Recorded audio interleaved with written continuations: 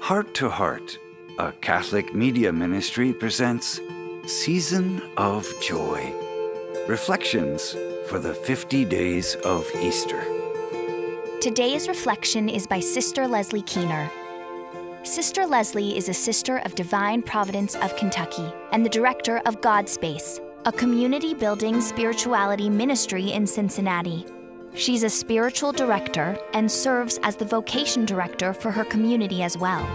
She also hosts the Providence Podcast and offers retreats and prayer opportunities.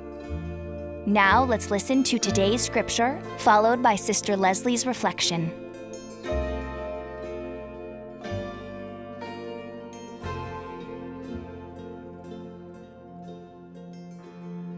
The Holy Gospel according to John.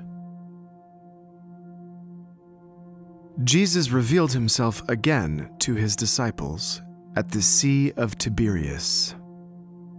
He revealed himself in this way. Together were Simon Peter, Thomas called Didymus, Nathanael from Cana in Galilee, Zebedee's sons, and 2 others of his disciples.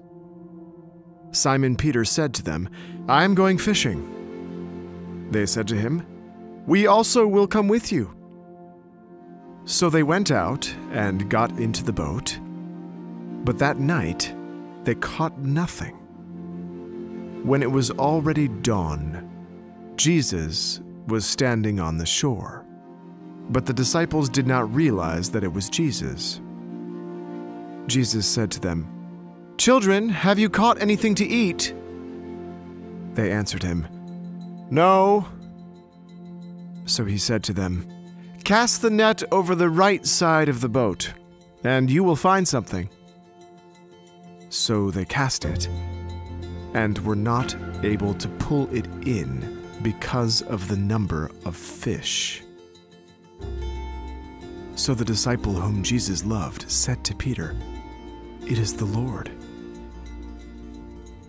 When Simon Peter heard that it was the Lord, he tucked in his garment, for he was lightly clad, and jumped into the sea. The other disciples came in the boat, for they were not far from the shore, only about 100 yards, dragging the net with the fish. When they climbed out on shore, they saw a charcoal fire with fish on it and bread. Jesus said to them, "Bring some of the fish you just caught." So Simon Peter went over and dragged the net ashore full of 153 large fish. Even though there were so many, the net was not torn. Jesus said to them, "Come, have breakfast." And none of the disciples dared to ask him, "Who are you?" because they realized it was the Lord. Jesus came over and took the bread and gave it to them, and in like manner the fish. This was now the 3rd time Jesus was revealed to his disciples after being raised from the dead.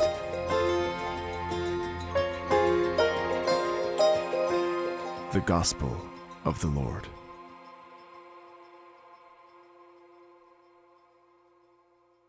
The Gospel for today from John finds us with Peter and some of the others on a seashore after a long night of fishing but catching nothing. Does this feel like déjà vu? Well, we have been here before, but it's in the Gospel of Luke. That lakeshore, after a long night of unsuccessful fishing, is where Jesus first catches Peter's attention. Like this story from John, Jesus tells him to cast out the net again, and, like this story, Peter catches an abundance of fish.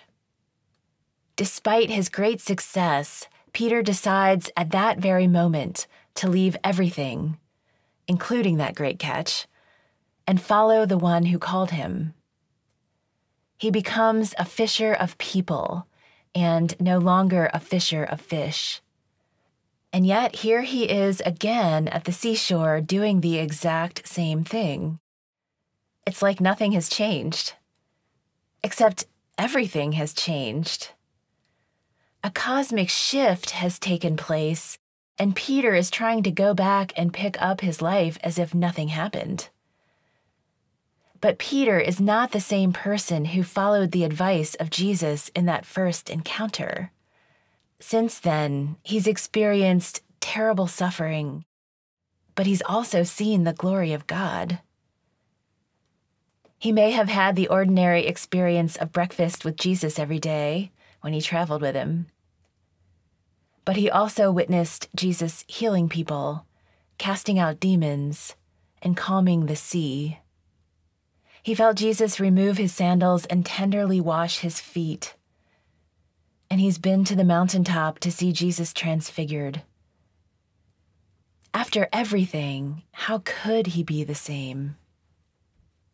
Breakfast by the seashore with the resurrected Christ may feel beautifully familiar, but Peter is going to have to recognize that his life has changed. Jesus called him to fish for people, and it's time to follow his call and stop clinging to the past. And he does that. He does follow that call. As we see in our first reading from Acts of the Apostles, he takes up the mantle of leadership and becomes a surprisingly eloquent preacher. It may have been easier to keep returning to his old life, the familiar, the comfortable, but he lets go of that and moves forward to share the good news. Even though Peter seems slow about following Christ's call, I do feel for him. For me, too, the familiar and comfortable have a sort of appeal to them, particularly during hard times or times of transition. And yet, God hardly ever calls me to do what's easy and comfortable. God usually calls me to go out on a limb, to reach farther, to grow. God's call often feels risky. Sometimes it is risky. And that's what gospel living is.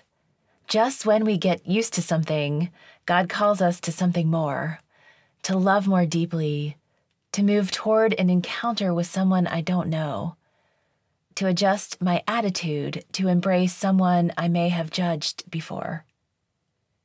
God loves in giant, abundant, and expansive ways, and if I'm to love like God does, I'm going to have to stretch. That's uncomfortable sometimes, but also deeply satisfying and energizing, as only a call from God can be.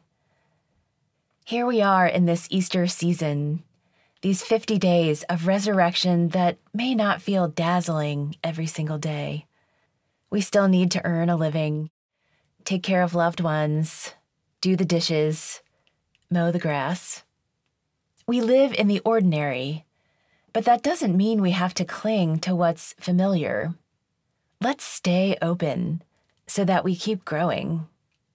We, like Peter, are called to keep sharing the good news of God's abundant love, to extend the reach of God's love.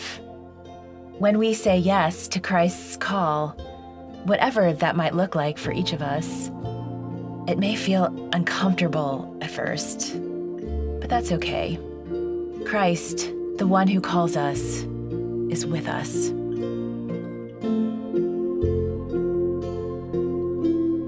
We hope you've enjoyed today's Season of Joy reflection.